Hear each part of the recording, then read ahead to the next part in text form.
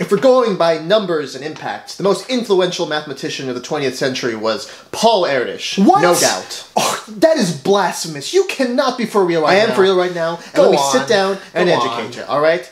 1,500 papers. Literally the prince of problem solvers, okay? He literally established the field of discrete mathematics, which is the foundational bedrock of computer science. Mathematicians literally invented the Erdős number to measure how close to greatness they were, okay? He's one of the greatest ambassadors to math that has ever lived. The man ate, breathed, slept mathematics every day. He literally died at a math conference, for goodness sakes. Now that is some dedication. I dare you to find any mathematician who could be as dedicated and is more deserving. You are of so influential mathematician than him. Disrespectful right now. I can't even look at you. You are ignoring the single greatest mathematical mind of the 20th century, Alexander Grothendieck. The man revolutionized algebraic geometry. He won a Fields Medal in 1966. Paul Erdős doesn't have a Fields Medal.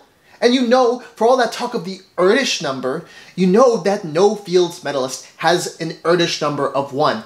Erdős never worked with and wasn't in that class. Oh, get out of here. I think you mathematician. need to reevaluate your criteria for greatness. I need to rethink my criteria? I Yeah. need to rethink my criteria? Yeah, you definitely do. You have a problem. My only problem is that you're so blind to a guy like Grothendieck.